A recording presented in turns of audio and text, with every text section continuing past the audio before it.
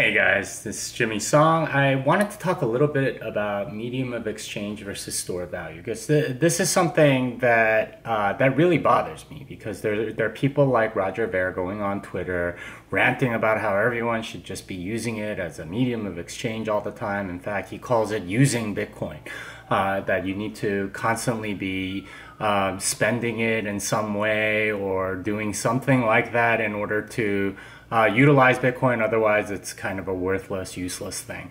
And this is a common refrain from a lot of Bitcoin Cash people, and this is something I totally and completely disagree with because what they're saying is you need to use it.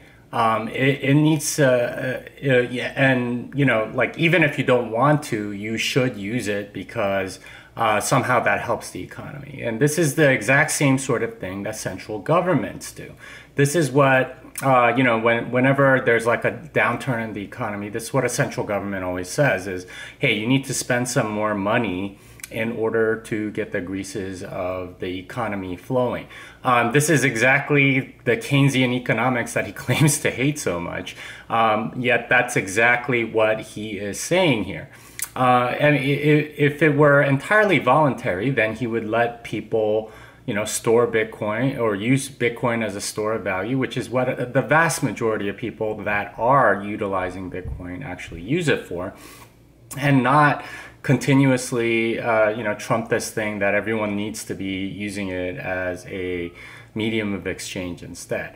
And this is something that a lot of people don't get, is that Roger Ver, despite telling people he's actually Austrian, he wants to be this very Keynesian, everyone must spend, and everyone should do what I say kind of thing. He tries to guilt people into spending, and this is exactly against your best interest, because if you are holding, then you will get all of the gains of holding it for a long time, whereas if you spend, then you're taking Bitcoin out of the economy more or less, or causing selling pressure, because most of the merchants that are taking it actually sell.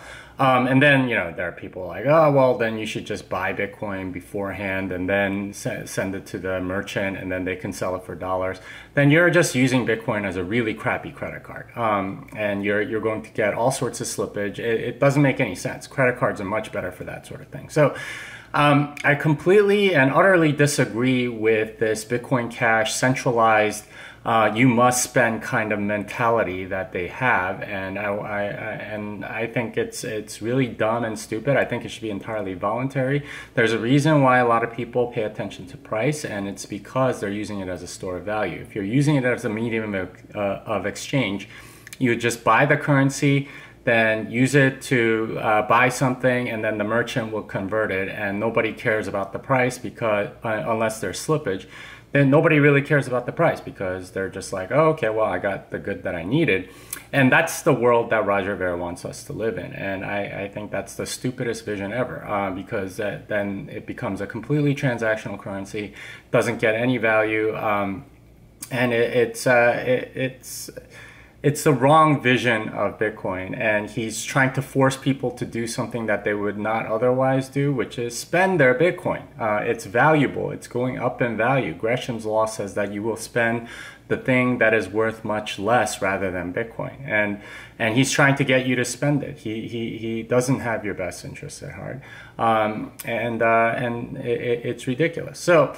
Anyway, the guy won't bet me that Bitcoin Cash will beat Bitcoin. That's something that he claimed in multiple articles. He seems to be now going into saying Ethereum's going to win, or Dash is going to win, or all these other coins are going to win.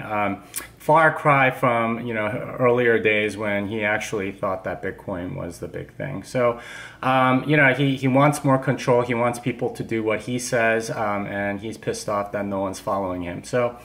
That's my thought on it, and I hope this gets back to him because I completely and utterly disagree with him. Song is done.